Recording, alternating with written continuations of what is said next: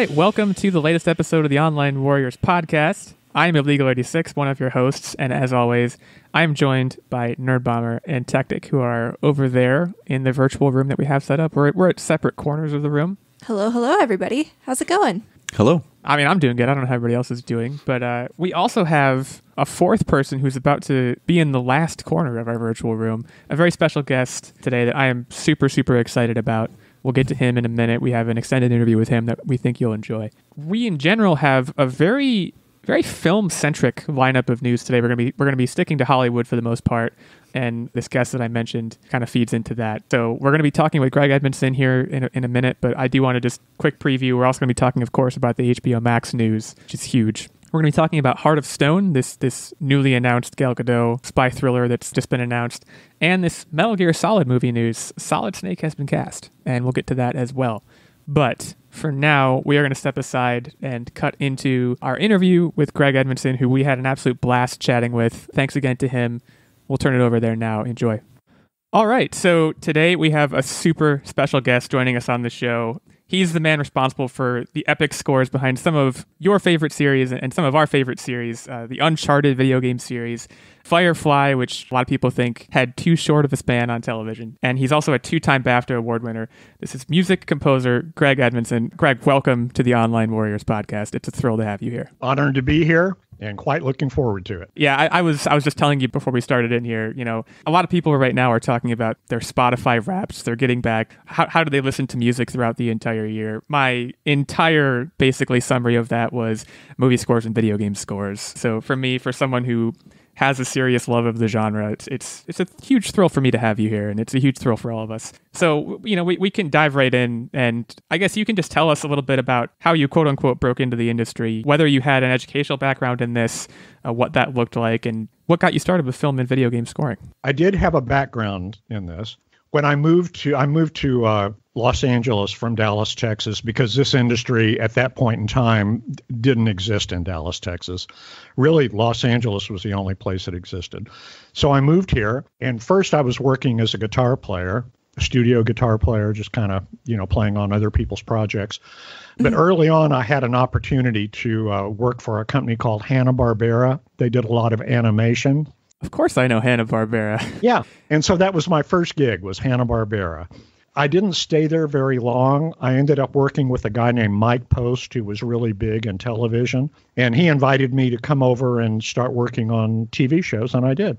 So even though I had a background in music, I then had to study privately, which I did for years in Los Angeles, because film and TV and video game scoring is now a big deal. And you know, colleges and universities have classes that you can take, and they have programs, but they didn't at that point in time. So everything you learned was pretty much classically oriented. Well, right. You know, film and TV and video games mix all the genres together. So It was kind of a learn as you go thing, and people gave me the opportunity to learn while I was doing. And how lucky is that? Right. I mean, one of the things, you know, and we're going to talk about this a little bit later, but I have to imagine, you know, having a background in classical composition, there's still a lot you have to learn to do film and video game scoring, because I think probably one of the finer points of that is knowing when your score needs to, you know, get out of the way for dialogue, and you still want to be present, but you don't want to be overbearing. So there's probably a lot like that I imagine goes into it, but you're the expert, not me, then again.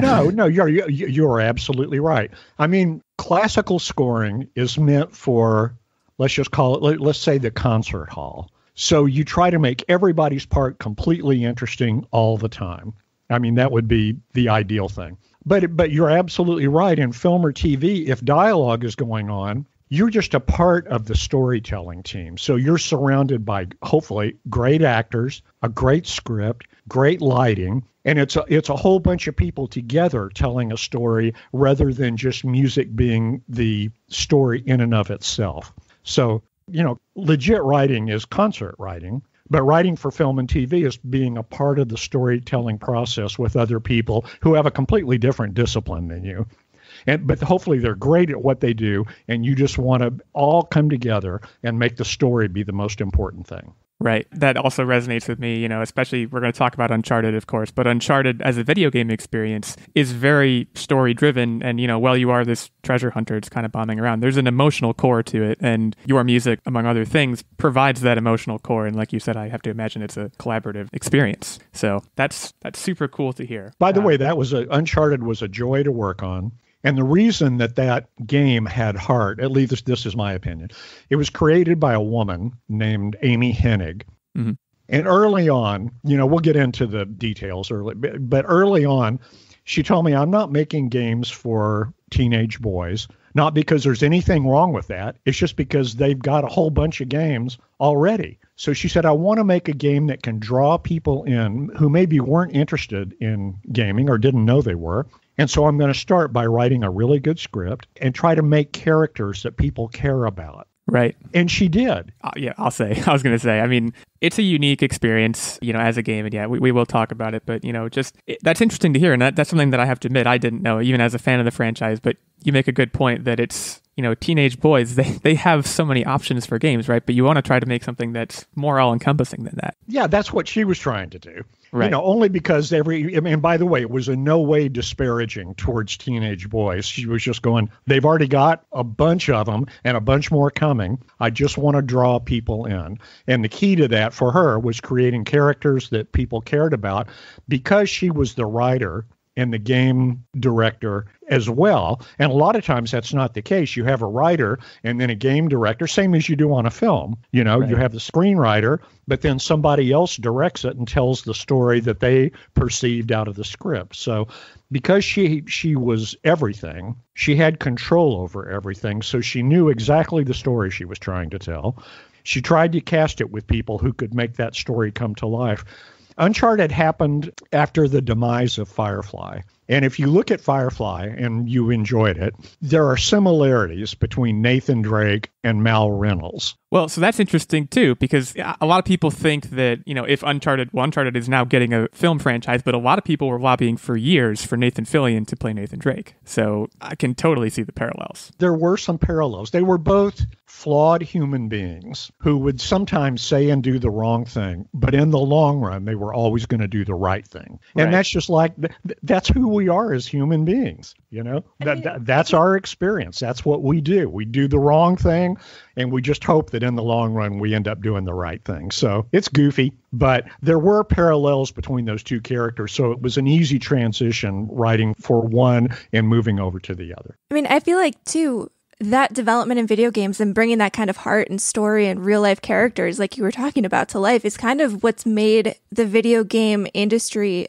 a little bit more mainstream and have such a wide appeal. I mean, we've seen the growth of the industry in the last 10, 20 years. And I think a lot of that is just the storytelling and the great characters and heart that those kind of games like Uncharted are really bringing to the industry.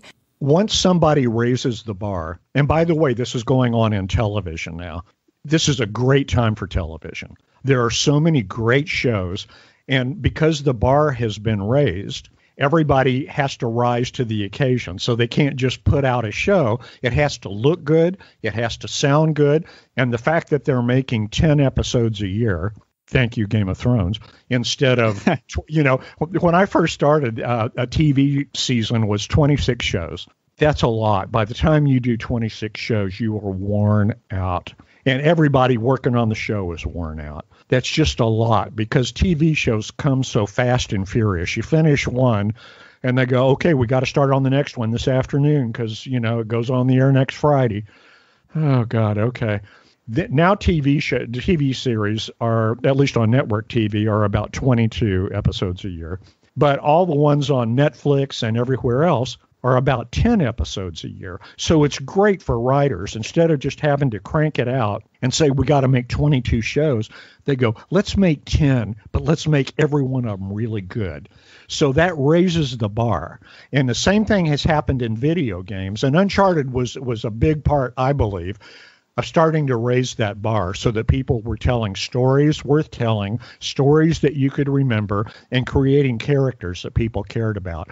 Once the bar gets raised, everybody else sees that, and they kind of go, well, we're going to have to do that in our next iteration or our next game. we're going to have to do that exact same thing. So the competition, and it's friendly competition, just makes it better for everybody. And the ultimate recipient is the person playing the game. The gamer is who everybody cares about. How can we make this experience great for them?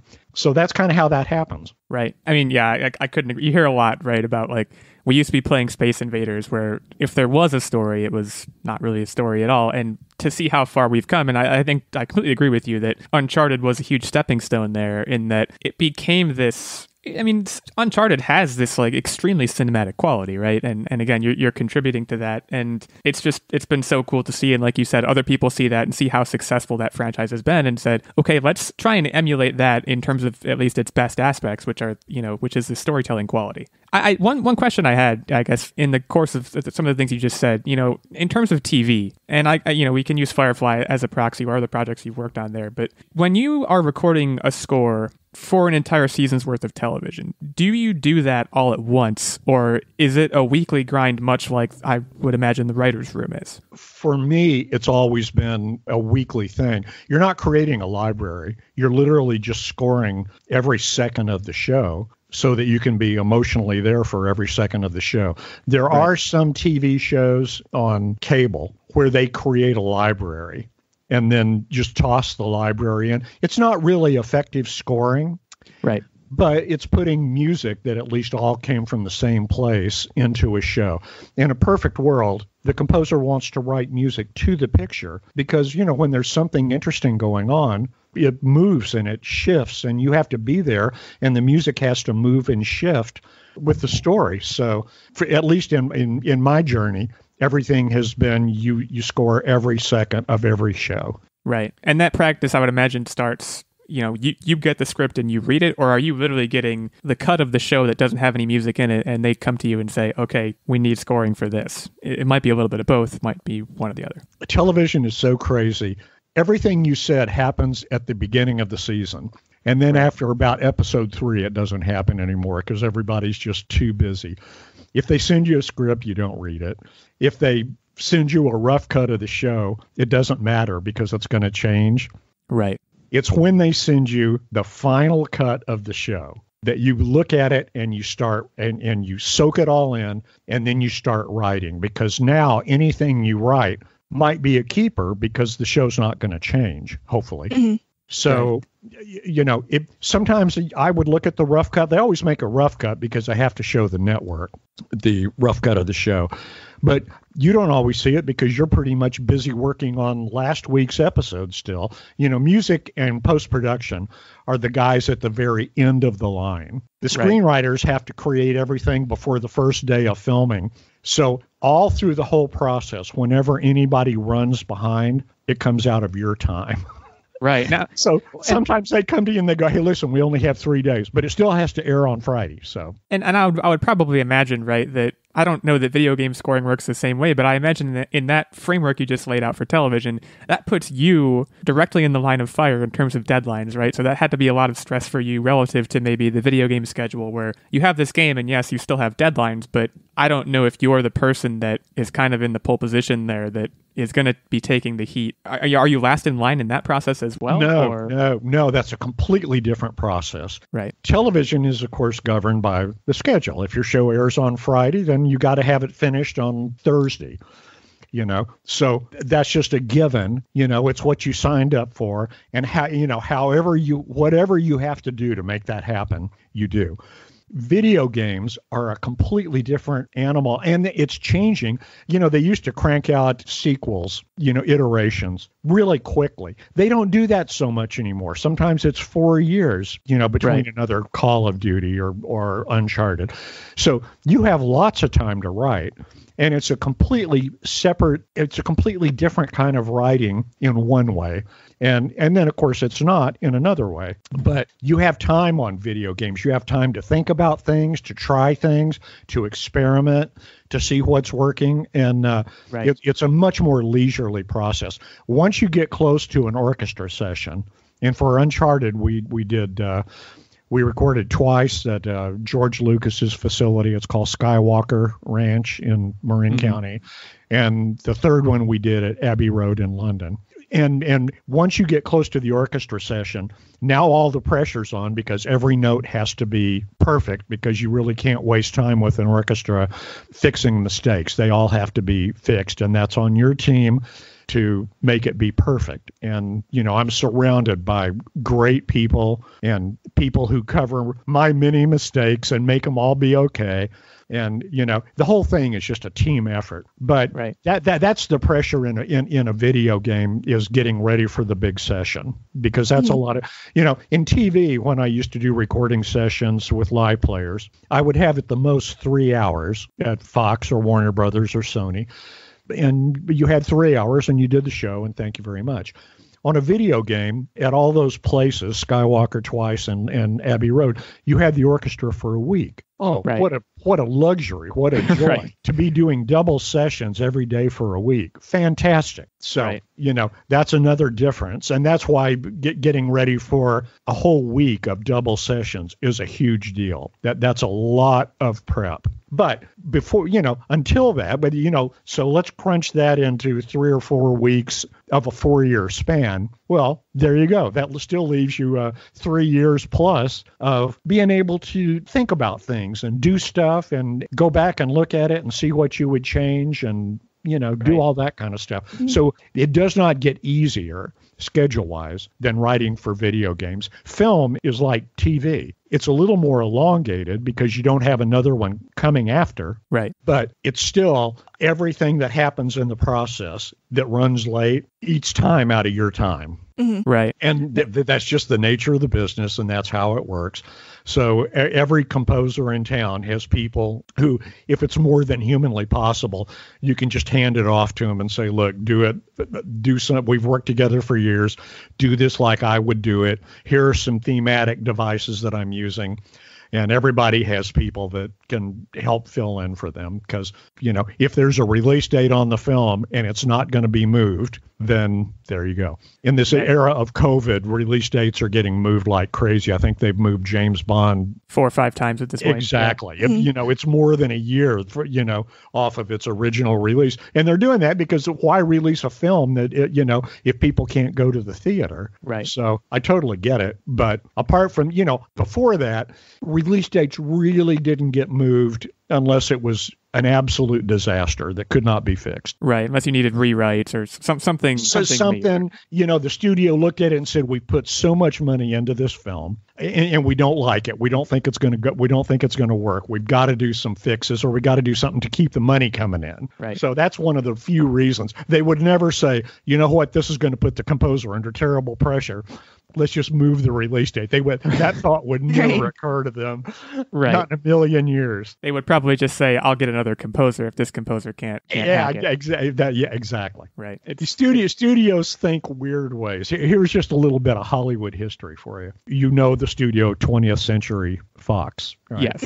Right. There's a right next door, if you've ever been to Los Angeles, there is a huge complex of land where every high-end attorney, it's all high-rise buildings now, every high-end attorney, high-end everything has offices in Century City. Well, the reason it's called Century City is because 20th Century Fox went so over budget on a movie called Cleopatra. Oh, right, yeah, Elizabeth Taylor. Yes, that they said, we need to sell some of our property to compensate for the money. So they sold this land for, who knows, maybe a couple of $1 million. And now it's worth billions and billions of dollars. Right. It was the worst business decision ever made. But they needed were trying to keep the books looking good. So that's why you have the century in both names. Century City, 20th Century Fox. There you go. Little Hollywood story there. So I'm glad you brought up a little while back, you brought up the recording process and specifically the live recording process. And, in terms of television, I guess first, I imagine, maybe I'm wrong, but when you're recording this, is there a big screen where you're watching what's actually happening to get the beats right, to get any holes you have in the music to time them right? Or is that more intuition based? And I guess I would also ask the same question about video games. Are you watching anything for video games, or is that more they'll cut it in where they need it? Two completely different things. When you're scoring television, almost everything, probably 98% of it, is done to a click. Right. So you have a click. Let's just say it's at 120 for whatever reason. So when you write it, you're hearing ding, ding, ding, ding, Right. ding, Right. ding, and you write it to the click. You write it, and then you use your samples to create a rough and to take a look at it and say, is this working to picture? Thank goodness technology, just like it enables you guys to be in different cities, enables music guys to say, well, this is not going to sound like as good as real strings or real brass, but I can put it all in and watch it against the picture and see how it's working. So you write it to a click. And when you go to the session, yes, you do see it on the big screen, but the timing is already set. Everything is already done. You record it to a click. The click is locked to picture. So it should be, unless something has gone wrong, exactly what you did. And that's how it goes exactly with the picture. Video games, what I saw mostly on Uncharted was little stick figures running around in a jungle. And, you know, they would send you what they call concept art, which is what they think it might look like at the end. Right. But just like you're making changes, they make changes all the time. Right. And at least the way Naughty Dog worked, it only came together at the very end. And then all of a sudden, every day they would drop in a new layer. And you'd go, oh, that is so cool. I wish I'd known this before. Right. But you didn't. And it just is what it is. And because in video games, in TV, you do the music and it gets dropped in really quickly. Mm-hmm. In video games, you have to do the music and then leave months for putting the music into the game. Right. So you record, if you've got 4 years to do it, you may do the music sometime in year 3 so that you have all this time to put the music in. Because, in video games, your contract is usually for about 2 hours worth of music. But that 2 hours has to somehow fill up 10 to 14 hours of game time, depending on how someone plays. So sometimes they will separate, when you record, you will separate stuff. Like, I'll just give you an example. Say we're at Abbey Road and we have the strings and the brass all together in the same room. You rehearse the piece and then you say, okay, brass, everybody sit out and let's just record the low strings, the cello and the basses. So everybody knows what they're supposed to do, but you just record the cello and the basses. Right. Then you record the violas and the violins. Okay, thank you. Then you record maybe just the French horns, then maybe the trumpets. And when you put it all together, it sounds exactly like when you rehearsed it, hopefully. Right. But when they're putting the music into the game, they have ways of just starting off with, let's say, just the low strings, and then adding in other pieces so that it builds, but it's all of a piece, if that makes any sense. It makes perfect sense. And this is another thing that I was going to ask about is, there have been a lot of studies done and people often talk about, like, if you're working at an office or something and you want music on in the background, but you want to remain focused, that's one of the designing principles of video games, maybe even more so than movies, right? Because movies are this passive experience where you're watching it, but in video games, you're doing something and you want music, you want it for that emotional color and you want it to really immerse you, but you also don't want it to be too distracting. So I guess, maybe they're layering it based on that. Maybe in a certain section of the game, they want you really wired in, so they don't want the music to get in the way of that. But I guess a sub-question would be, how much would you say that sort of thing influenced your work on with Uncharted and with Naughty Dog? This will be an elongated answer, but bear with me. One thing I did, when I first took Uncharted, I had never done a video game. I didn't have any experience in that. Did you play video games, though? No. Okay. Interesting. No. I mean, I do now, but I'm awful. I die every 5 minutes. We all die. It's okay. So I didn't, I was unsure of whether or not I should even take the gig because I wanted them to get what they deserved. But I went down to Santa Monica and met with Amy and met with them. And I really liked them. And they were, they said, listen, you just do what you do and we'll make it work. And I said, well, if you can do that, then I will learn as I go and I will learn quickly what's working for you and what's not. That one we had to do fairly quickly because they had waited really longer than you should to hire a composer and get working. Okay. So anyway, one thing I did that was not by design is just every piece I would write. So let's say I was writing a piece that was three and a half minutes long. I would write for 30 or 45 seconds, and then I would build to some sort of musical conclusion. Let's just say you were writing, and then so you had everybody building up, start up again. So I would leave a little space before, a second, 2 seconds before I started up again. What happened on Uncharted 1 is when the music started up again, it would serendipitously catch some event, and the players were calling Sony going, how did you do that? How did you make the music fit the game so it went right with me? And they said, we had to tell them, we didn't. And if you play the game again, that won't happen again. It was a serendipitous occurrence. It was just the luck of the draw. Yeah. But that, I asked Sony, I said, should I change that? And I said, oh, God, no. Keep doing it, because it makes the player feel like the music is going with them on this journey. Right. If they play it again, it won't be in the same place, but it'll be someplace different. It'll work. Exactly. And if you leave those catches in there, there's always a chance, right, that it'll hit at that exact right time where there's always a chance. So anyway, that was just a discovery thing.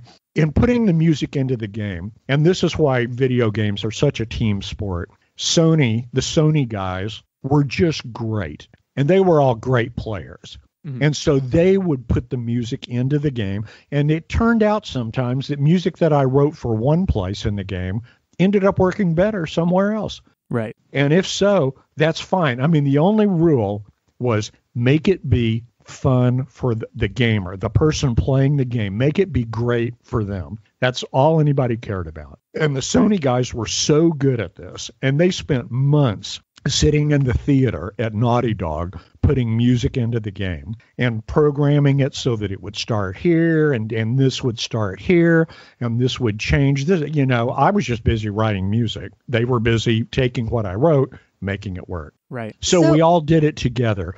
And when you think about it, I mean, all I am is the guy who scribbles stuff on paper. It's the orchestra that brings it to life. I mean, they all look at it and say, oh, yeah. And then they make it be something even more than what it looked like on paper.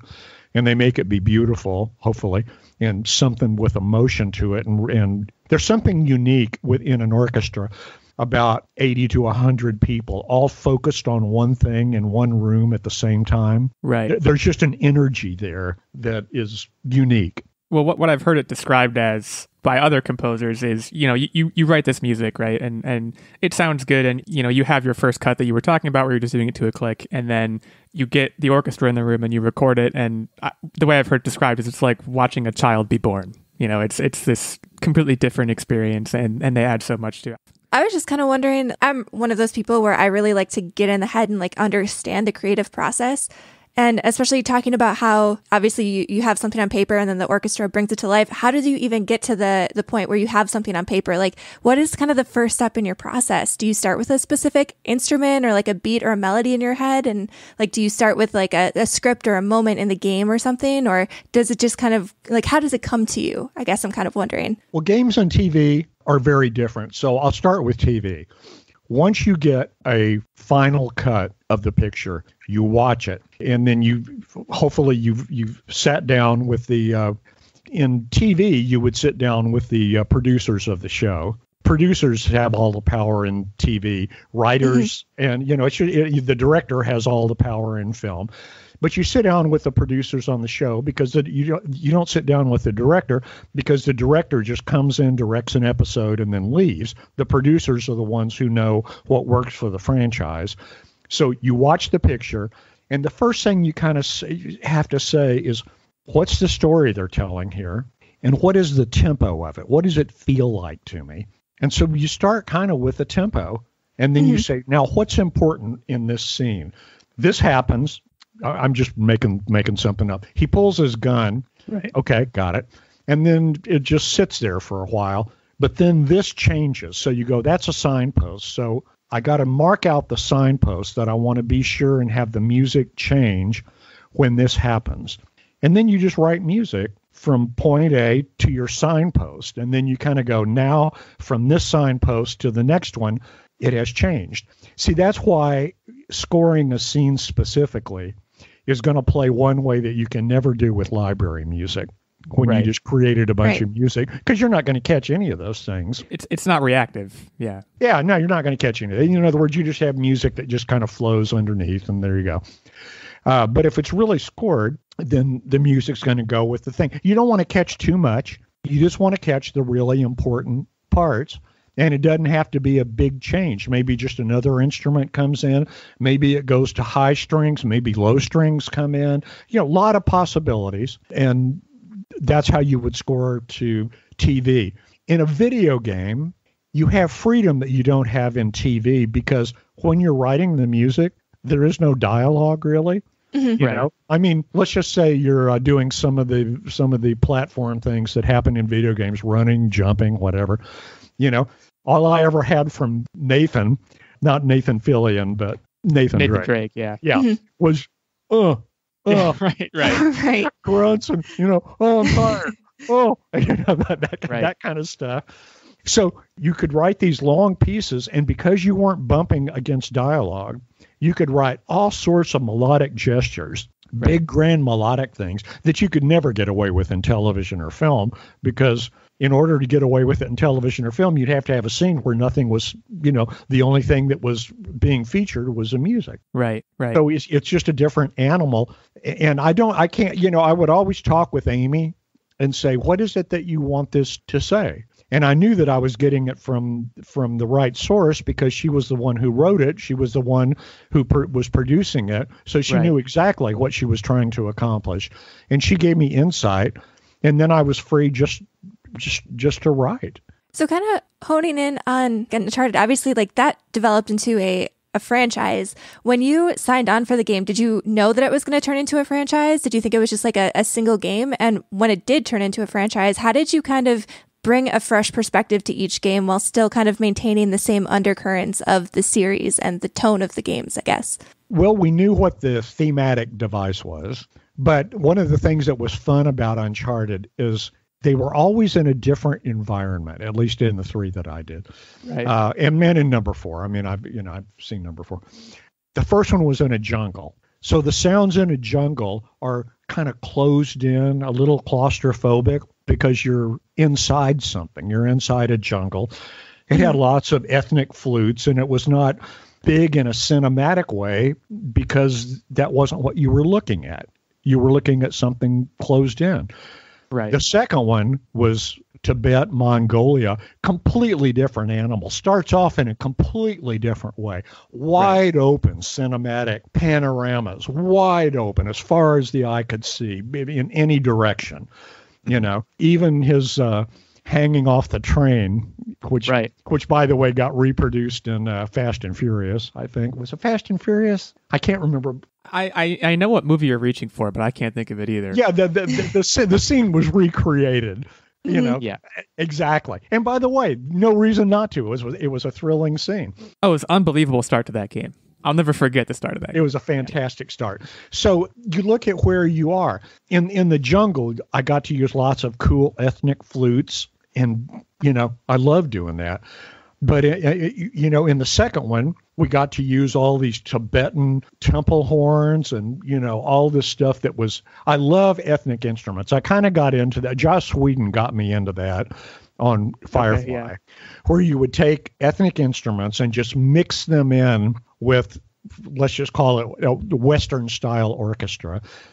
His reasoning was different. His reasoning was, in his post-apocalyptic world, all the cultures were thrown together.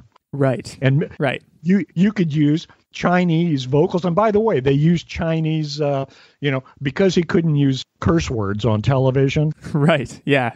He just said, what is it in Chinese? Say that. Right. Oh, yeah. They also did that with some of the text on the ships, too. Yeah. So it sounds like a lot of it's coming out in instrumentation. But I guess to break it down to the theme in Uncharted that everybody knows, right? The French horn driven, the main theme of the game, which persisted through obviously all 4 of them. I guess, is there a story that you remember coming up with that? Did that just kind of come to you? Was it inspired by another piece of music? Because that's the thing that everybody knows, right? It's a huge deal. I'll tell you the actual truth on this. This will be disappointing. I wrote that piece just because, number one, they gave me the freedom just to write anything. Right. I didn't write it with any place specifically in mind. Amy and Naughty Dog and Sony, in their graciousness to me, said, let's just record everything you write. We have no idea how it's all going to fit together, but let's just record it. So we recorded what people know as Nate's theme. We had no idea where to use it in the game. We couldn't figure out where. Wow, so you didn't know that was the title. See, that's, first of all, it's not a disappointing answer at all. That's a fascinating answer. So it's the absolute truth. And then all of a sudden somebody said, we've got this thing when the game first boots up, and we don't have any music for that. Why don't we toss that in there and see how it works? Tossed it in and they loved it. Yeah, it became iconic. It did. Remember I talked about serendipitous occurrences? Right. This was one for us. I wrote another piece in the second game. There's a character named Schaefer, and he dies. And I wrote this kind of emotional piece of music using the erhu, which is kind of this primitive Chinese violin. Mm-hmm. And Karen Hahn came and played it. She's the star of the erhu. She works for John Williams and everybody else. If you need an erhu, Karen is the one you call. And it was just a real emotional piece. But we didn't have a place for it. And Sony called me one day. At the end of the games, after they've done the gameplay, they do what they call the cinematics or cut scenes, which are more like scoring film or television because you have dialogue and it goes from point A to point B, and the player's not in control there. So that's something that the player needs to watch because it forwards the story to the next gameplay. And Jonathan said, you know what, we're going to need a piece of music for when Schaefer dies. And I watched it, and I said, that piece of music we can't find a place for? Put it in there. Right. And it just fit. Mic drop. Yeah. It just fit. And that was just another thing that was just an occurrence. And it's just one of the joys of letting, people saying, if you were inspired enough to write this, then let's just record it. And even if we can't find a place for it, we'll just have a good version of it. But you hate to do that because you want all the money that you spend to go into the game. Right. And we never came away with something that we didn't use somewhere in the game. So that's one of the tricks of you have to book the orchestra when you're working for a week. You have to book them for a certain amount of time. What you don't want to do is leave music on the stand, which means you didn't get everything done. That's a problem. But you also don't want to get finished early and say, well, we don't have any more music and, they're already paid through Friday. You want to try and time it. So just about the time you get done, you go, we got 10 minutes left. Well, that's really hard to plan for that. I was going to say that has to be incredibly difficult to do. You plan for it as best you can. You try to keep an eye on where you are in the process, and then you just try to make it work out. You try to adjust as you go and say, boy, we're falling behind. Let's do a couple of music pieces that we probably don't even have to rehearse. If the players will just read it, it'll be fine. And then you do that, and the players can always just read it right on the spot. They're so utterly amazing. It's just, what a joy to work with great players. What an absolute joy.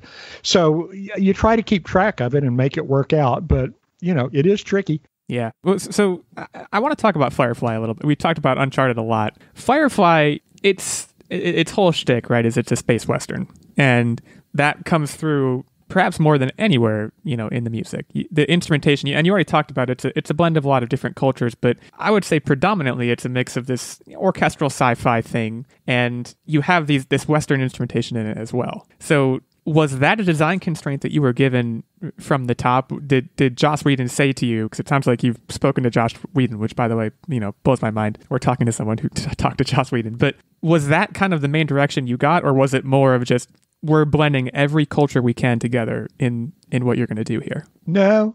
Early on, again, before a show starts, everybody talks about what it should be. And you have time. Once a show starts, nobody has really much time to talk about anything because you're just in the throes of production, which takes everybody's time. I'll tell you in a little bit how I got hired on that gig. It's a crazy story.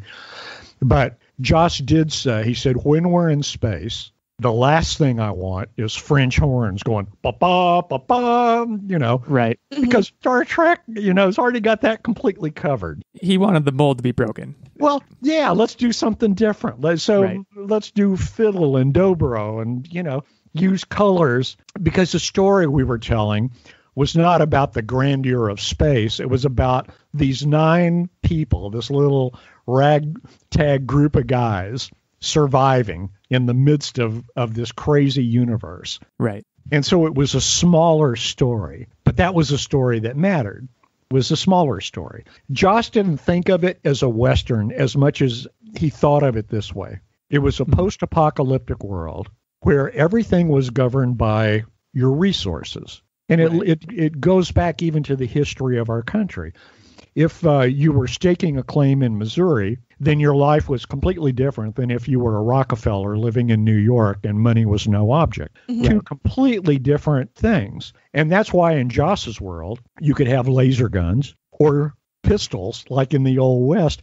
It all made sense depending on your resources in this post-apocalyptic world. And that made sense to me because the cultures were all thrown together. At any point in time, you could throw in ethnic instrumentation, and that was fine. And it didn't have to make any sense because all the cultures were thrown together. But if you were in 6-shooter land, that was going to be different than if you were in laser gun land. So it's just what he had done. He had created the perfect show. And I had done enough television to know that it was perfect because he had 9 main characters with these wildly divergent pasts. So he could tell stories that could go in all these different directions, and he could go on forever without repeating the same story.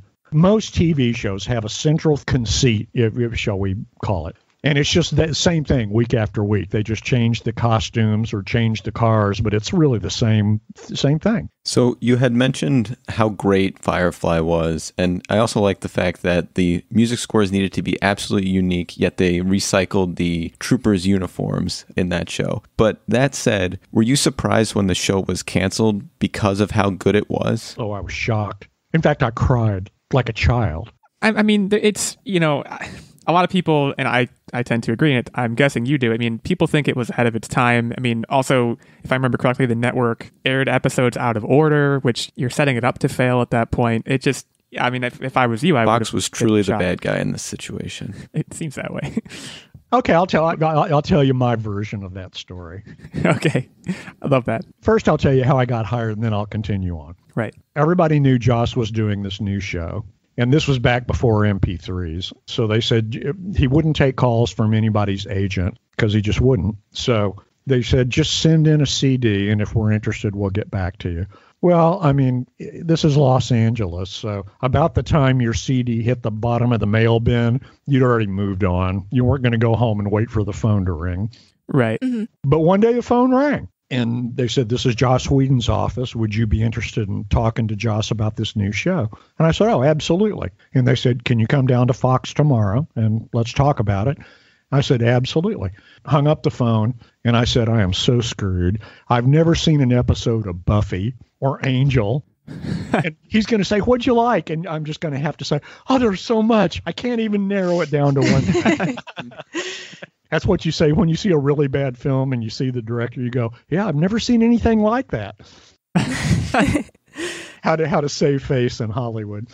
But I went down, and they said, so this will be a 5-minute meeting. And Joss and I just started talking about different stuff. And then we started arguing about guitar players. He was going, so this Jeff Beck tune is the best tune he's ever done. And I said, no, that's a good tune, but this tune is an even better tune. And he says, you are so full of shit. I said, no, sir, you are full of shit. And we were just having fun. And so our 5-minute meeting lasted 2 hours. And at the end, he just said, call your agent and tell him you got the gig. And I said, wow. And so I walked out, and in his office, I saw a wall of CDs. And I said, oh, I know that guy. He's great. And I know her. She's better than the other 3 guys put together. I have no idea how in the world they picked my CD out of that wall of great music. But every now and then, miracles happen. So there you go. So on to the show in Fox. Joss had made a 2-hour pilot. It was a $10 million pilot. That's a lot of money for a TV pilot. Yeah. That's film type money. Fox looked at it and said, we're not showing it. They always hated this show. It just wasn't what they wanted. Even the main title that Joss wrote, his vision, what Fox wanted was an action show. They wanted Right. nonstop action with a little bit of talking. And by the way, that's what they replaced it with. I think it was a show called Fast Lane or something, two guys in a car. Great. Same old, same old, same old, right? Yeah, exactly. What Joss wanted to do was create a show that had moral conundrums, and people and people did the wrong thing, but then ultimately did the right thing. Just like when Jane sold out River in, I think it was Ariel was the name of it, but then at the end, Mal locks him in the airlock, and he doesn't want people to know what he did. And I love that. Mal could never tell Anara that he loved her, but he did. But he just could never say it. And I really wanted to know where that story was going. And Josh, I said, I really want to know. And he said, well, I know. Well, great. That doesn't help me. He didn't tell me. I even read that Fox was against that relationship potentially evolving as well. So it's been a lot of controversy that this show had to deal with when it first came out. And I agree with what you said earlier, that it was truly ahead of its time. Fox just hated it. And what we never could figure out is, why did they pick it up then? Why didn't they just go to Joss and say, you know what, this is not the show for us, but we wish you great luck. We hope to work in the future. That would have been the right thing to do. Instead, they did all the things that you talked about. They aired them out of order. They went to Joss and said, we're not showing the 2-hour pilot, so write another episode. And he said, I can't introduce 9 main characters in an hour. Right. So I can't give people the arc of the show without everybody knowing why these people are together. They start off not being together. And then they come together, and we have to know why. And Fox said, we don't care. We're not showing it. That's just so hard to fathom. I can't. It really is. It really is. Well, here's the way TV works. When everything used to go on the air in September, which Firefly did, you start shooting in July. So even though Fox was saying we're not going to air the 2-hour pilot, you'd already shot a lot of several episodes. You couldn't make wholesale changes. You could make little changes. Right. You can't go back and reshoot them. There's neither the time nor the money. So everybody tried to address it and say, Fox just seems to hate it. What can we do to make it better for them? Because if we get to the second part of the season, and every TV show is this way, you get to the second part of the season and everybody sees what was working. Now they can write the things that really, really work. And then when you get to season 2, it's a completely different animal, and it should be firing on all cylinders by the beginning of season 2. Right. Firefly never got that chance, and it just never got that chance. And yet it still was even good right out of the gate. It was good right out of the box, but I knew what it could be, and I knew what he intended it to be. Right. The thing that I loved about Firefly, some of the bad guys I could live without, but the crew, those 9 characters, whenever they were together, that was magic. It was unbelievably rich. And I totally agree with what you said about, and I can think of countless examples of shows that, they don't hit their stride until season 2. And I would even go so far, with Firefly, like you said, they kind of hit their stride, from the word go. But my favorite episode has to be The Message, which I believe was the last one that was filmed, with the funeral scene at the end. Just amazing, and your score there is amazing. And it was hard for me because I only watched this show a few years ago. I obviously didn't watch it when it was first on because I was a lot younger. But I remember watching that and thinking, how the hell did this get canceled? So I have to imagine in your position, you had to be absolutely shocked. Again, we hope for the best. By the time, they made 15 episodes, I think counting the 2-hour pilot as 2 episodes. They finally aired the 2-hour pilot. They aired it on a Friday before Christmas when everybody was leaving town. Right. Here, Fox had the World Series even back then, so they started airing Firefly. They showed 1 or 2 episodes, and then they said, by the way, we're taking off for the World Series, so we'll see you in a few weeks. Jeez. They put it on Friday night. Nobody is at home on Friday night except kids who are too young to drive. Right. Everything that you could do to destroy it, they did. And yet it has lived beyond anything else they had on the air. Yeah. It's utterly amazing. Imagine what could have happened. A colossal mistake. When I looked at the 2-hour pilot, my life is always going from gig to gig because that's what happens. Every now and then you work on something that lasts a long time. I was one of the 3 that, did King of the Hill. Well, that lasted 12 years. That's delightful. Right. But I looked at the pilot on Firefly and I said, man, I am working for 10 years. 10 years before I have to go get another gig. Yay! Right. Little did I know it was going to be closer to 10 episodes. So the last one I did was exactly the one you talked about, The Message. And that last scene was my opportunity to say goodbye to the show that I so loved. And it comes through. It really does. Does it really? Oh, absolutely. I mean, and you can tell, I don't think it's just your work either. I think it's the work of the cast. I mean, watching that scene, the funeral in the snow, like, I don't know at that point if all the actors knew, if Joss knew, if you knew, but... No, nobody knew. It just feels that way, I guess. But nobody knew. But I looked at that and I said, here's an opportunity to write music because you got all the cast in one place and they're not talking. Thank you. Right. Yeah. They're just looking. You have voiceover, but you don't have them having a conversation that you have to stay out of the way of. So you can do something a little bit different. And again, for me, it was an opportunity to, I guess I did know the show was canceled because I knew I was saying goodbye to them. The schedule on Firefly was ridiculous. And they told me, they said, when we get to the second half of the season, we'll give you more time. I pretty much had 4 days to score it. Man, that's nuts. Because I was using, individual instruments, I couldn't score it all at King of the Hill. I scored all at once. Here, I had to have individual players come over, and that's very time consuming. Right. Right. So they said, once we get to the second part of the season, we'll give you more time. Well, we never got there. So it was just a crunch. But, when I finally knew it was canceled, I just, everybody else, the editors, everybody else had already processed the information and they were on hiatus. It was just the post-production guys, me and the effects and, all those guys bringing up the tail end. And I just remember being in Joss's office and, tears just came because I knew I'd move on to another gig, but it wasn't going to be the same gig because there really wasn't anything in television like that. Right. Yeah, absolutely. And it wasn't going to be the same gig. Joss was beyond the tear phase and he was just pissed. Yeah, I can imagine. And rightly so. If that's just how that worked out. But it was a goofy thing, and Fox just hated it from the beginning. And there's a weird thing in TV. You get promoted even if you fail utterly, and that's just a TV thing. I don't know if you remember, there was a show called Married with Children. Yeah. Oh yeah, of course. Yeah, Christina Applegate. I forget the name of it. Was it Kelly? Was that her name? I can't remember in the show. But she gets invited to a stupid party where everybody's supposed to invite the stupidest person they know. So Bud shows up and he says, Kelly, this is a stupid party. They invited you because you're stupid. And she says, no, that can't be true.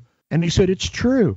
So she taps on the shoulder of the guy in front of her. She says, what do you do for a living? And he said, I'm a television executive. And she said, it's true. It's true. So anyway, the people who destroyed Firefly went on to bigger and better careers. So they got rewarded for their destruction.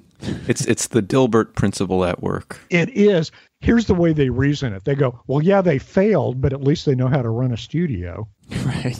Into the ground. Yeah, I get it. But anyway, you need to promote them so that they're at a level where they can't ruin anything anymore. If only such a thing were possible. But right. It's a goofy world. But you know what? I'm thrilled that I was a part of that. And what a wonderful thing to be a part of. But both of those franchises have had a shelf life beyond the ordinary. I would rather do a project that I really believe in than to do 7 others that I don't. And both of those have been great for me. And I'm thrilled and honored to have been a part of them. So we've already talked about some really incredible franchises, but if you can work on absolutely anything, what's your dream project, past or future, that you could score or rescore? That's impossible. I wouldn't want to rescore anything. And I like 1,000 different things for 1,000 different reasons. Mm. Anything that is a great story, well told, is fun for me. There are some films that I think are just almost perfect. One of them would be Shawshank Redemption. Love Shawshank Redemption. Me too. And, usually when people do voiceover, it's because they didn't know how to tell their story, so the story's unclear. and they go, we better do a voiceover so people know what's going on. But Morgan Freeman's was completely different. Mm-hmm. And Yeah. Shawshank Andy Dufresne. that was almost the perfect film. So I wouldn't want to redo it because it was almost perfect. Yeah, Thomas Newman did a really good job. But I would love to do something of that quality and be part of that. You know, there's so many things that I like for different reasons. You know, I used to start off liking certain composers. Now I like a gazillion composers for a gazillion different reasons. It's all just, you know, the certain guy on the certain project. Stylistically, they can all be different.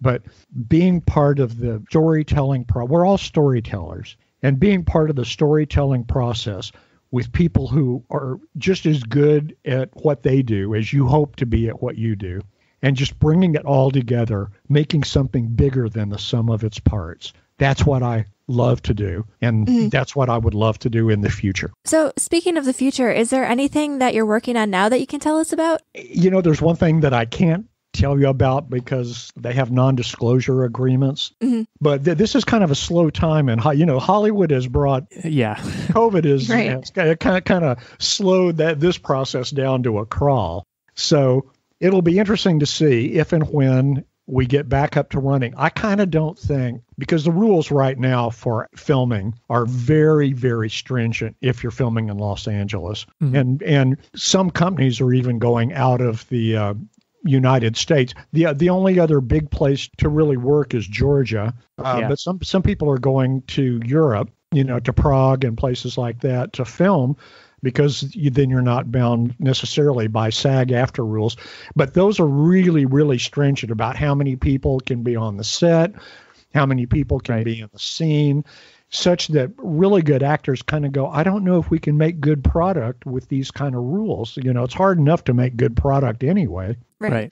But to have these rules, so I don't know when we're going to get back to when you can just, you know, if we have a vaccine, that'd be delightful, you know, so we can just get back to filming for the sake of filming, being bound only by the story, not by all the rules that are put on top of all that. So it'll be interesting to see. I kind of don't see it coming as a point in time, more as a process where you begin to see things getting better and finally you just realize we're back to where we were. Maybe 2022, I don't know. But anyway, project-wise, that's what I would like to do. So I've got one that I'm working on, you know, and we'll see what happens with that. But well, we're excited to see whatever that is when we can finally talk about it and hear more of your work. Because, I mean, obviously, we've been talking for an hour, and everything that you've worked on so far, I mean, has just been absolutely incredible. So I'm sure any future projects, you will bring that same level of just passion and amazing composing skills to whatever it is that you're working on. I really hope to find one in the future. And, you know, you build on everything. Everything you did teaches you. I have yet to do a project, even something I didn't get paid for, where I didn't learn something. Mm-hmm. So the whole idea is you just want to continue to bring everything that you learn and then put it on the table for somebody else. And then at some point, I guess at some point you die, you know. But you hope to find a place to use everything. You know, all of these things are skills. It's the same thing for lighting, the same thing for screenwriting, and you just hope to have the opportunity to take everything you learned and use it for somebody else, if that makes any sense. Yep, absolutely. So before we sign off today, there's something that we've been asking all of our interviewees, trying to assemble our own little podcast Avengers, if you will. If you can have any superpower, what would it be? I saw that in your questions, and I thought about it, and I don't have a good answer for you. It's not because I didn't think about it.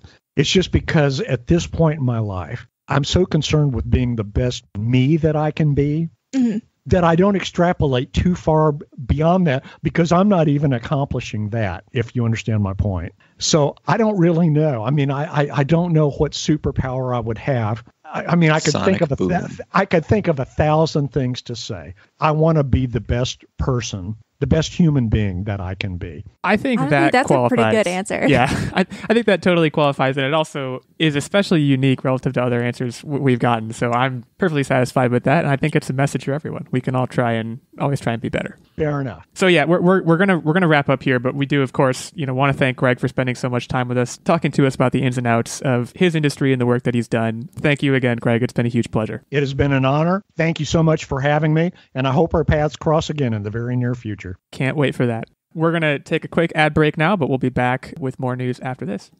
Today's episode is brought to you by Naked Nutrition. Naked Nutrition provides you with pure protein powders and supplements to help you meet your nutrition and fitness goals.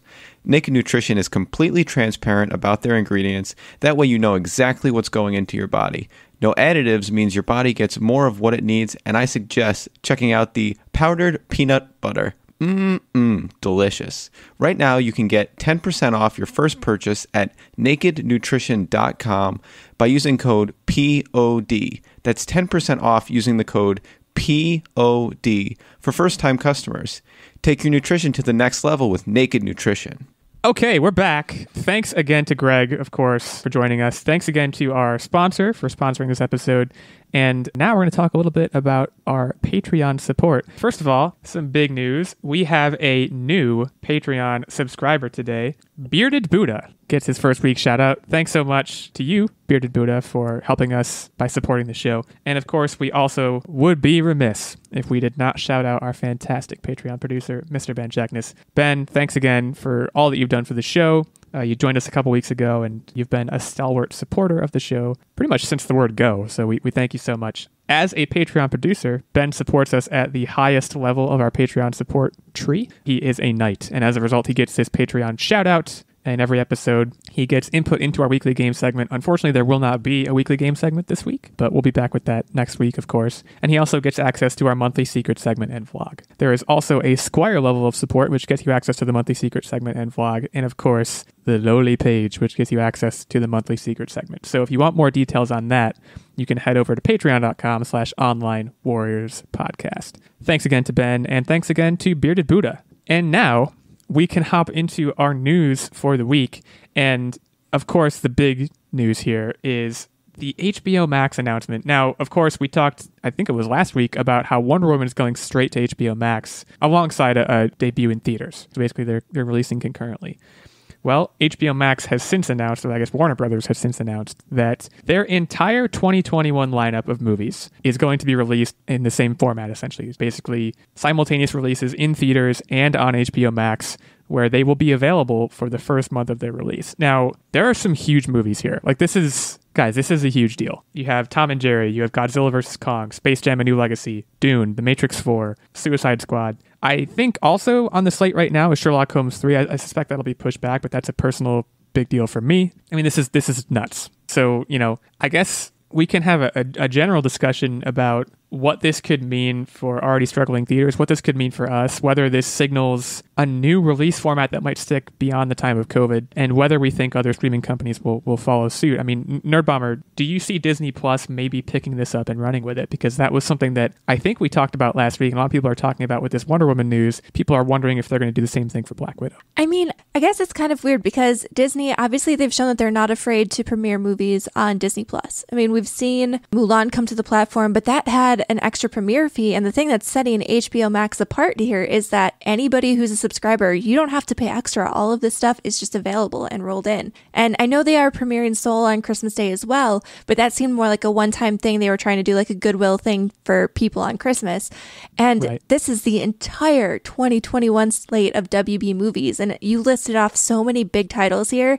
And I know for me as an HBO Max subscriber, this is a huge value. And we were actually joking, I know a couple weeks ago, whenever we talked about HBO Max last, how it's really difficult because they're not really on many streaming services at the moment or platforms like Roku. They changed that. They fixed that. They finally fixed their licensing agreement or whatever the issue was. So they're on Amazon Fire TV now. So to me, and by the way, that news was more or less concurrent with the Wonder Woman news. So I'm almost wondering now that they have that sorted out, they're saying, okay, now that we're actually, we have boots on the ground everywhere we need to get our subscriber base up because a lot of people haven't subscribed because they can't, watch on their Fire Stick. How do we do that? And I don't know if I want to minimize this to a marketing stunt, so to speak, that's just supposed to bring subscribers in. But even if that's all it is, it's absolutely going to work. Like, there's no way it's not going to work. I was going to say, like, it's difficult because then I have to boot up a console to watch it, or I did. Now I don't have to. You don't But I was going to anymore, say, yeah. like, this would be something that would make me go the extra mile and not care. One And less remote, right? Stacked on our lap. honestly, like, I'm so excited about this as a consumer. I think this is a huge boon and a win for me, especially since I get it for free through my cable provider. Right. So for me, I'm basically getting all of these blockbuster movies for free. And it does kind of suck in the way that it will probably impact theaters, but I don't know if this is necessarily a bad move. I mean, I know we have a COVID vaccine on the horizon, but I don't know how quickly things are going to change and how quickly people will feel comfortable going to cinemas.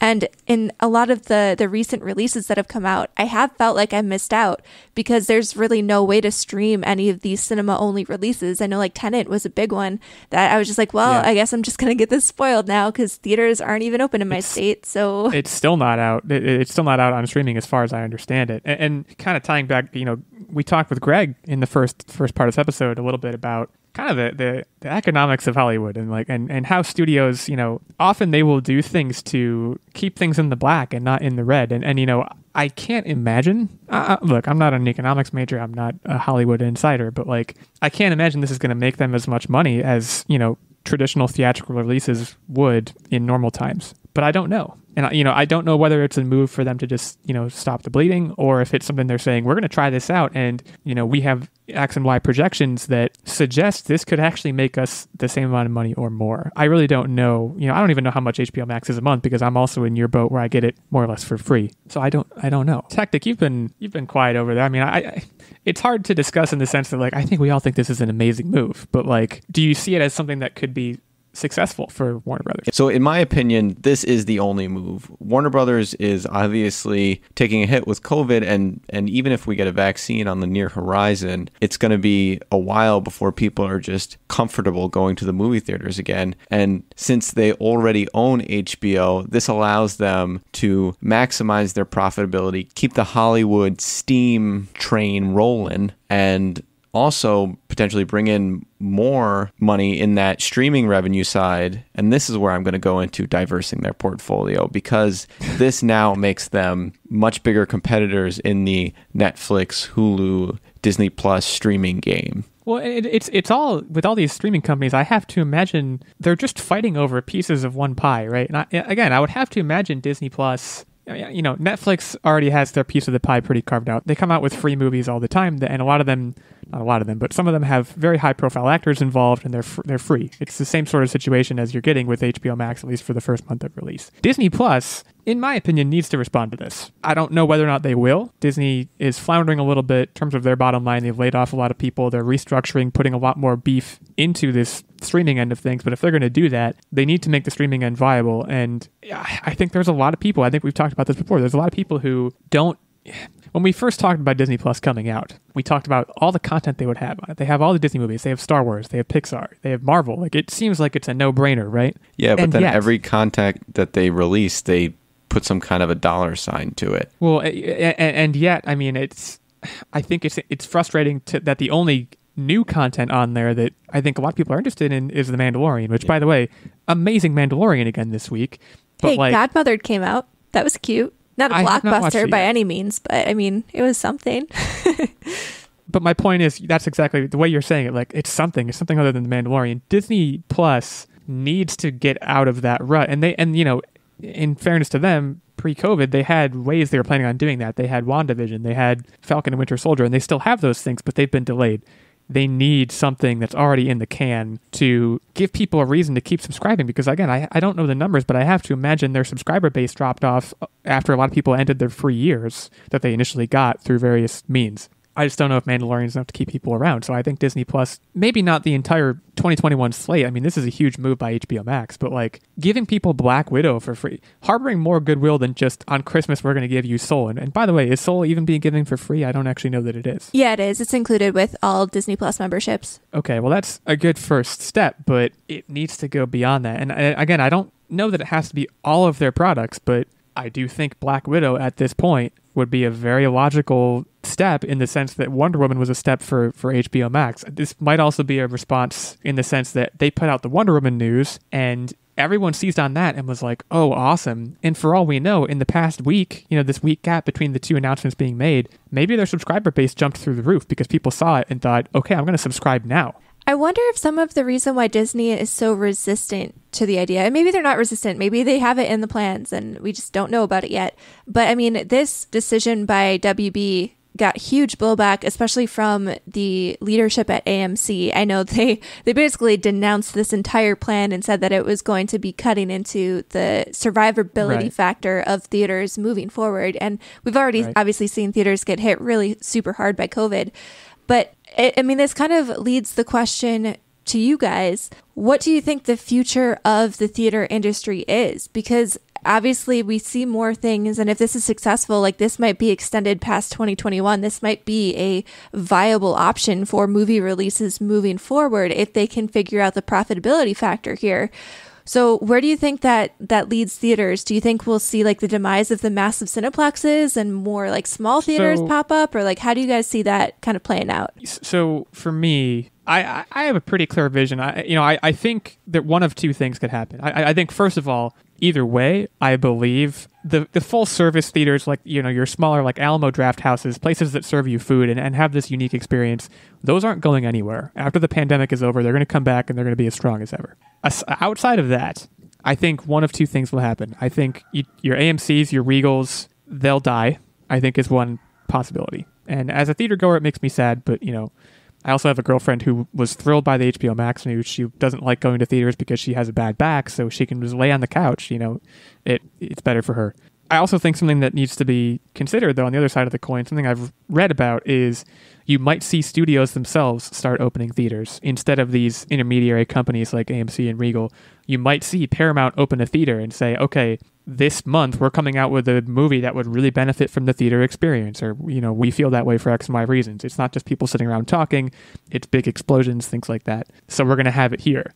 And they don't need to maintain as rigorous a schedule of like open all the time as multiplexes do. And they can maybe show one movie a month that really, they feel is best showcased in a theater. And that might be where things are heading. That's one possibility. I mean, that's how things were back in the day. I mean, you look at like local theaters, and I still have in a few of the villages around the area we live, there are cute little movie theaters where it's a one-screen cinema. It's not open all the time. They play one movie a month, and that's it. And, they're surviving. They have been. Obviously, it's tough to compete with the big leather comfy chairs and the crazy snacks at a major Cineplex. But, I mean, they've been surviving, and they're always packed. Well, before COVID, at least. I think what I'm saying is you can have your cake and eat it, too. You can have that kind of a little bit quainter of an experience in that you have this, maybe it's on the thoroughfare in a small town, maybe it's one screen, but you can still have the amenities, and you can have those things because the studio is the one that's backing it. The studio is saying, okay, this is a Paramount theater. We're only going to show Paramount movies. We're going to show one a month, and it's going to be on this screen every night at 7 p.m. You can come watch it. I'm not an economist. I don't know whether that's viable, but that's something I've read that could be one way this is going. And I could see that working. But I don't think companies like AMC and Regal, companies, by the way, that have been barely scraping by mostly on concessions markups of an insane percentage, I don't see them surviving this. But I don't know, Tactic, I don't know if you have a dissenting opinion or if you agree. I just talked a lot. I mean, prior to COVID, we had this conversation where we believe that the future of the movie theater is going to be these gimmicky things where you have your dinner, you watch a movie, and it's got to be more than just popcorn and a movie, because it's popcorn one is just gotten out of hand in cost, and I get why. $20 for a thing of popcorn? I get why, because that's where they need to make their money, but it's really got to entice me, especially since your average person now has a 65, 70-inch screen in their living room. Right. And a full sound system, where back in the day, it wasn't, something that everyone just had. So they need to pivot. And I think after COVID said and done, that stance is still going to be very much my stance. Right. They need to pivot. The industry, I totally agree. The industry, they probably were in desperate need of a pivot before COVID hit, but now it's everything that precipitated that is being aggravated by this, right? And it's the world is more shouting at them than whispering to them, you need to make changes. And if the latest, the straw that breaks the camel's back, so to speak, is this HBO Max news, so be it. As bottom of the barrel consumers, so to speak, we benefit directly from this. It's a matter now, I guess, of seeing how the theater chains react, how other streaming services react, and what we get out of it, I guess. But this is huge news. Of course, hit us up on Twitter at OW86, at OW Nerdbomber, at OW Tactic, at Online Warriors 1 is the main show account. Let us know which of these new releases you're most excited to watch on HBO Max if you have it. Let us know if this has swayed you into getting HBO Max. Let us know how cool Greg Edmonson is, because that was unbelievable. And just reach out to us. We'd love to chat with you. Right now, we're going to move into our next piece of news. Again, sticking to movies. Let's talk about Wonder Woman. And not actually Wonder Woman, let's talk about Gal Gadot. She has been cast to star in Heart of Stone, an international spy thriller from Skydance Media. It's the basic designing principle here, as far as I can tell, is, okay, we want to take 007, Mission Impossible, the spy genre, and put a female spin on it. And we're already seeing a hint of that with, what's the movie called? It's called like the 311 or something. The 355, I think is what it's called. That kind of female ensemble cast spy thriller that's supposed to come out soon. But this is, I think they're getting their James Bond, right? They're getting their Ethan Hunt. They're getting Gal Gadot to really spearhead this thing. And it certainly seems like a reasonable move to me. I think one of the main reasons Wonder Woman was as good as it was is because of the talents of Gal Gadot, and she's got to be one of the more bankable female actresses around who could pull a role like this off, right? Mm-hmm. I totally agree here. I mean, I think she's proven that she can pull off an action role, and I think this is something that people would respond to. And I know there was a lot of, not necessarily blowback, but I know they were considering the next James Bond being a female character, and people were not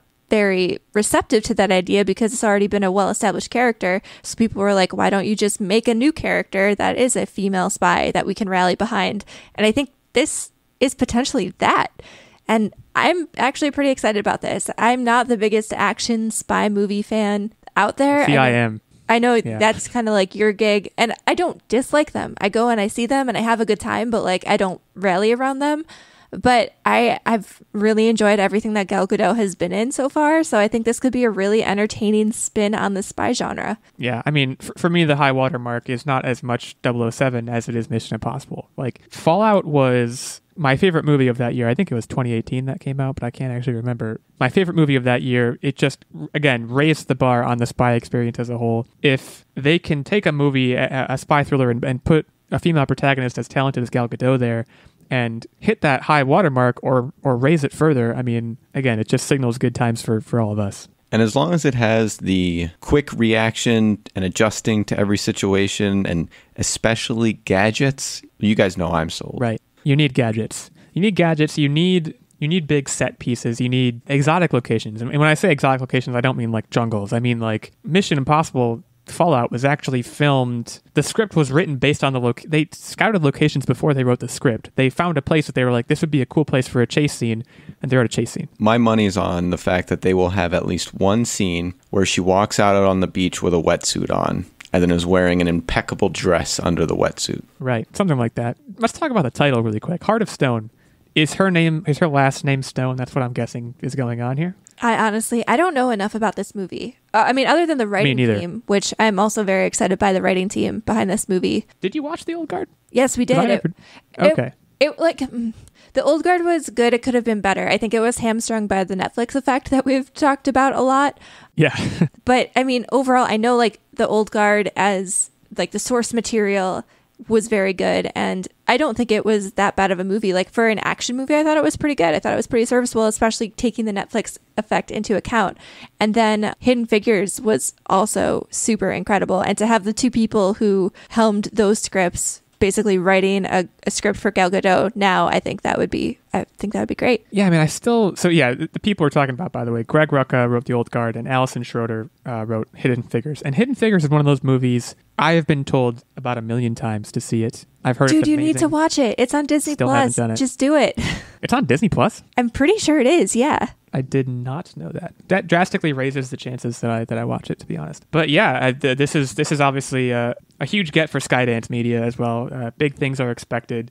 This was an 8-figure deal for Gal Gadot. I mentioned bankability before. If 8 figures isn't bankability, I don't know what is. So we'll be on the lookout for more details regarding Heart of Stone, what the title means among them.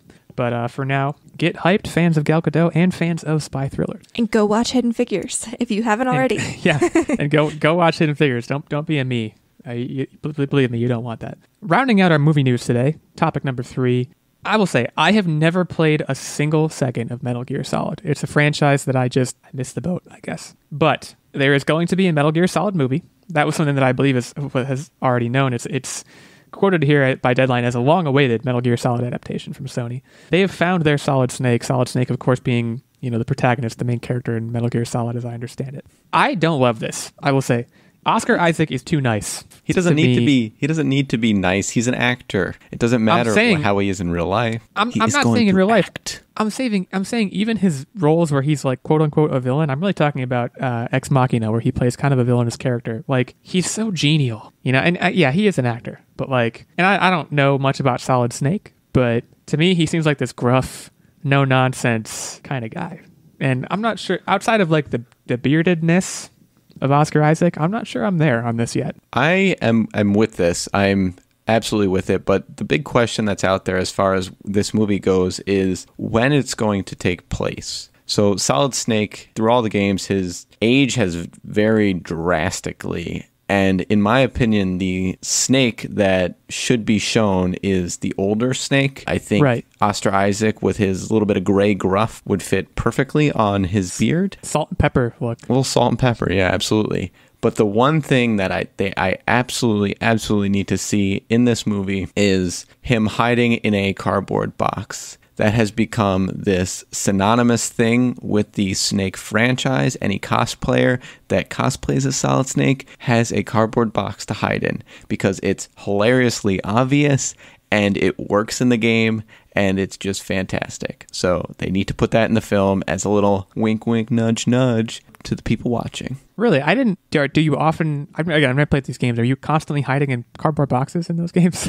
Well, the whole shtick is being stealthy and getting stealth kills.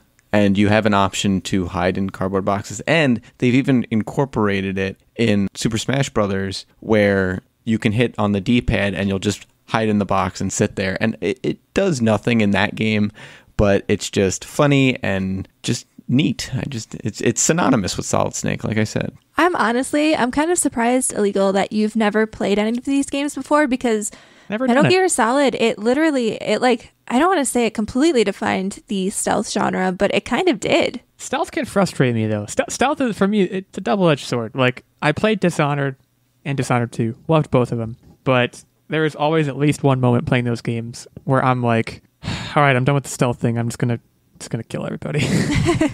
I clink a bottle or something, and I'm like, all right, well, that's it. I'm just gonna start shooting. And honestly, Uncharted, we talked about Uncharted a lot with Greg, has some stealth elements, especially later on in the games, that would frustrate me, because when I play Uncharted, I show up to just run and gun, essentially. But there are scenes that you can go through and choke people out very quietly. And The Last of Us, a lot of games have stealth elements now, and for me, it's a huge double-edged sword, where sometimes I'm in the mood for them, sometimes I like them a lot, especially when I'm successful at them. When I'm not, they very easily frustrate. But, Metal Gear Solid might be one that's worth picking up for me, but it's also a situation where you're too far in now. I'm too late. Yeah, I'm way too late. I mean, this franchise is at least 20 years old, right? 30 years old? I mean, I think I want to say it came out in the 80s, maybe the 90s. But it's been a while. 1998. I just looked it up. So it's 22 years old. I might be a little bit late on that. I think he is a good fit, though. I mean, there was that interview, and a lot of the news sites that I read this on, he did an interview for Triple Frontier, which was another Netflix original movie a while back. And when specifically asked what role he would want to do, this is the role that he said. He called it out specifically. He wanted to play Snake in a Metal Gear movie adaptation. So I have to think he's got some love for the franchise. Otherwise, you wouldn't say that in an interview. And I mean, even just looking at Triple Frontier, it's a very militaristic type movie. So I feel like he could fall into the role easily and kind of shed that nice guy persona that you see. Never watched Triple Frontier. Another Netflix original effect. Okay, yeah, fair enough. Say no more. I certainly like Oscar Isaac. I hope he succeeds. I think it's interesting. I wonder if the reason he's getting this role is someone somewhere picked up on that and thought, if he wants to do it, he'd be a great get for us. Let's go get him. That's the news for the Metal Gear Solid adaptation right now. Oscar Isaac set to star as Solid Snake. So, again, hit us up on Twitter. Let us know what you think of that casting. Whether you think it's a good fit, whether it's a bad one, whether, I don't know, somehow it's neither. You tell us. But that rounds out our news for today. We are going to, as I mentioned before, forego the game segment, but we can do a quick round here. What have we been up to in the past week? What's currently got us going, and take it from there. So Tectic, start us off, kick us off here. What do you got for us this week? So Nerd Bomber and I picked up a co-op game to play together called Haven, and the co-op's kind of janky. You're sharing one screen, and you're kind of working together on picking all the dialogue options. Like, you can't pick different dialogue options. You got to agree on everything. But it really kind of plays out just like a cutesy story between this couple on a different planet, just trying to get by and repair their spaceship. And I gotta say, pretty darn chill. It's relaxing. It's something to do with a friend, preferably your significant other, because there's some like romance, I guess. It focuses on their relationship a lot. And some sticky moments. And I mean that both literally and figuratively. The dialogue's kind of awkward and quirky. But it's enjoyable and entertaining, and the world is extensive, and there's a lot of cute animals you can pet. That's my quick review. I'm sure Nerd Bomber loves that latter aspect. I pet every animal, because there's an aspect, basically you escaped from whatever planet you came from, because there was like a matchmaker ordeal thing, and you're trying to basically run away to be together. That's the gist of the game.